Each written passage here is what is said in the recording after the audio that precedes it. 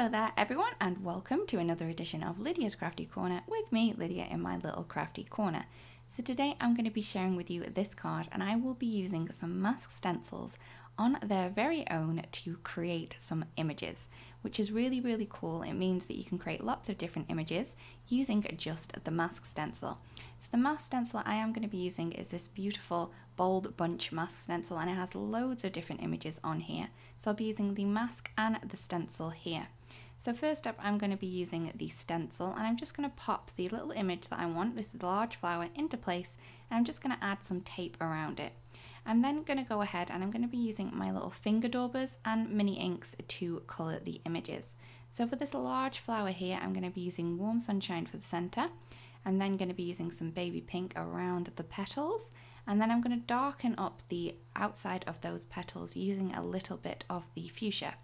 So I'm just going to add this around again with my finger dauber, and then to make sure that centre really pops, I'm going to add that centre in again with the Warm Sunshine.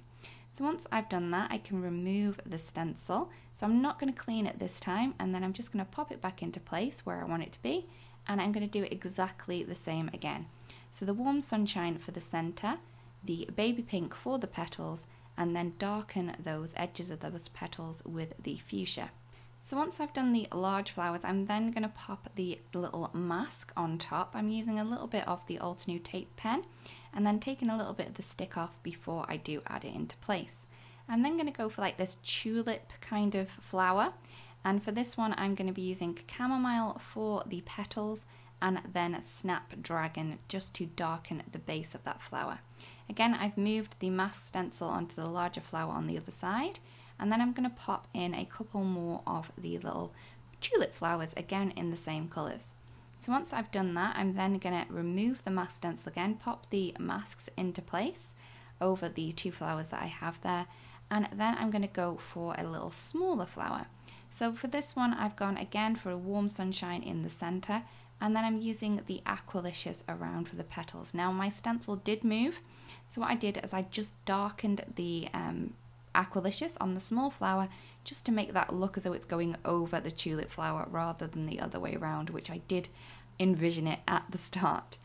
So as you can see, I keep moving the mask stencils around, so I'm going to move the masks on top of the ones that I have there already, and then I'm going to move the stencil around to where I want it to be so I can colour this in.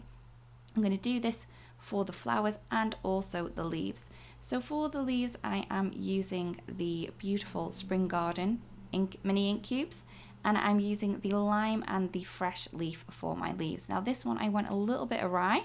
I went over the flower, but I'm just going to cover that up. So I've got one of the smaller flowers, and I'm just going to do this in a really dark ink, and this one is Ultraviolet. Now I'm just going to pop these over the other flowers because it is darker ink. You can go over the other images that you do have there without it showing too much.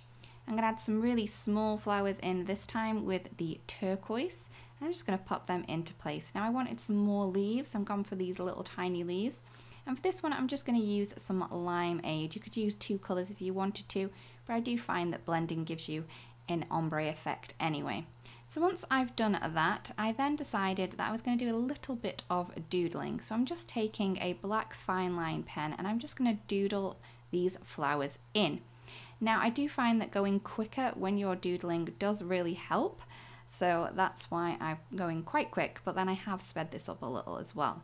So as you can see, I'm resting my hand on a piece of scrap paper. This does help me not smudge anything, and you can see there just how much of a difference it does make with the little doodle lines in the flowers, and I do think it's very sweet. So I'm going to keep going with this until I have all of my flowers and leaves doodled. So I'm just kind of using the image as an outline and just kind of going around it quickly, and then adding in some small details such as the centers of the flowers there.